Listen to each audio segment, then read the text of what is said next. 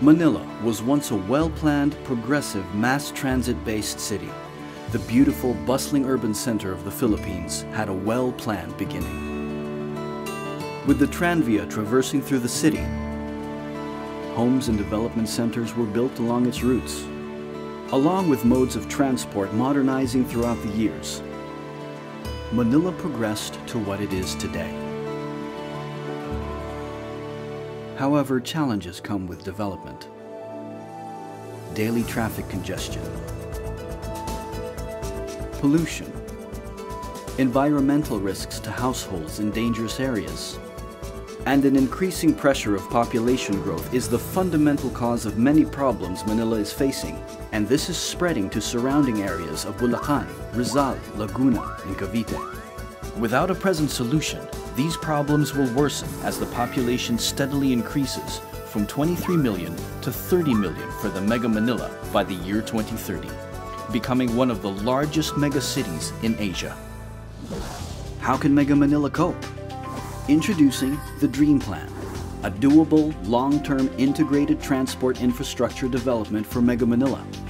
Using transport as a catalyst for sustainable development,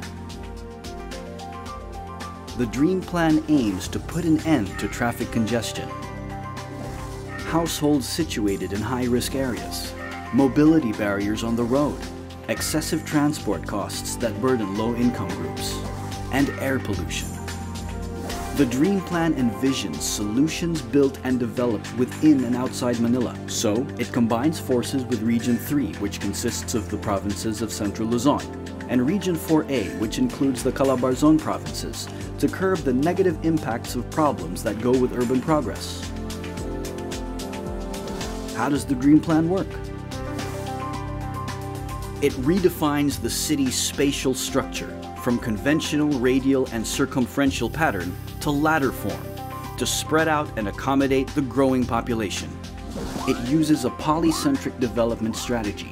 New hubs of economic and lifestyle activities are built and made accessible to new homes, and are interconnected by integrated networks of expressways and commuter rails, roads, and highways. New roles are assigned to the existing gateway ports of Manila, Subic, and Batangas to maximize capacities and development opportunities. Repurposed Clark and Manila airports will serve as gateway airports for the Greater Capital Region.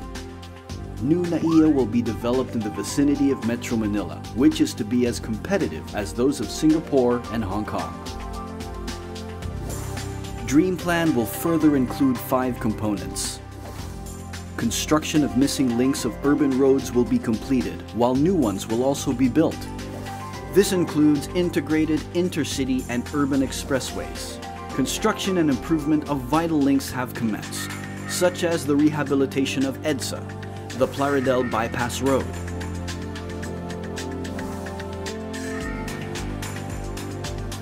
the Anghari SLEX Link, Skyway 3, NAIA Expressway, the Star Expressway, and many more are already in the pipeline. Urban and suburban rail networks will be expanded in integration with different systems. Capacities of existing urban rail lines are currently being increased. New lines are already in the planning stage. There is now the integration of the provincial bus services for the southwest routes of Mega Manila. Other areas will also see the same improvements.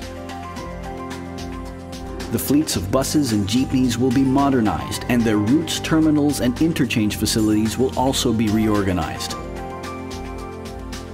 On top of these, traffic management, enforcement, and education will be improved. Modernization of traffic signaling systems has been underway, and measures for road safety are continually done. A comprehensive traffic management study will be required to cover the many interactive aspects of traffic management systematically.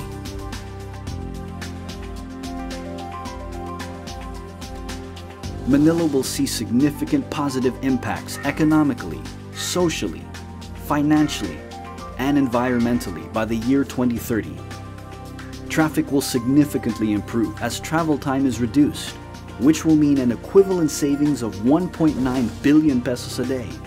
Vehicle operations will also save 2.1 billion pesos per day.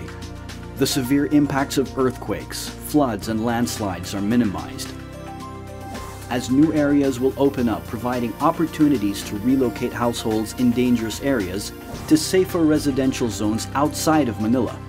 Pollution is reduced, contributing to healthier and more productive citizens. We can make it happen.